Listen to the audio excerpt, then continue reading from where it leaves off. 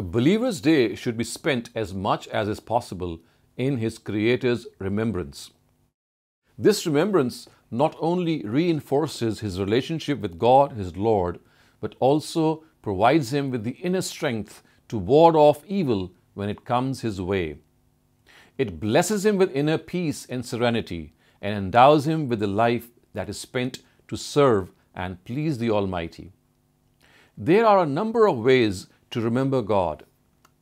Some of the important forms include saying the prayer, reading his scriptures, making supplications, asking for his forgiveness, expressing gratitude at his favors and blessings, and deliberating on his attributes and establish laws and practices.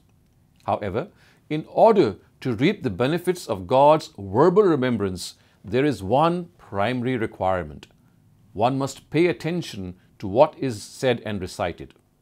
The more one concentrates on the words he utters, the more meaningful the whole exercise becomes. Today, unfortunately, the spirit of keeping God in remembrance seems to be marred by two things. Firstly, certain words that express God's remembrance are repeated in a certain fixed quantity, often counted on beads and ticker machines.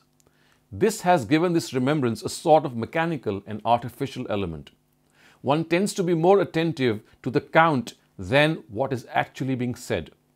In fact, one seems to be so overwhelmed with the figure he or she has in mind that words which might otherwise be a beautiful expression of God's remembrance fail to move the heart or stir the soul.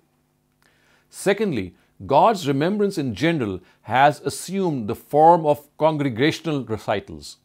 This is something which was not found in the times of the Holy Prophet. The only congregational zikr, or the only congregational remembrance of God which the Prophet seems to have undertaken, was the collective prayer offered in the mosque. All other forms are generally more suited to be done when a person is alone. In seclusion, a person's emotions and feelings are very pure and flow naturally out of him.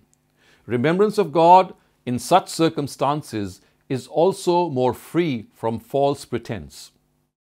So, strongly it is recommended that people should adopt only those forms of remembering God which do not deride its spirit and are a means of illuminating both the mind and the heart.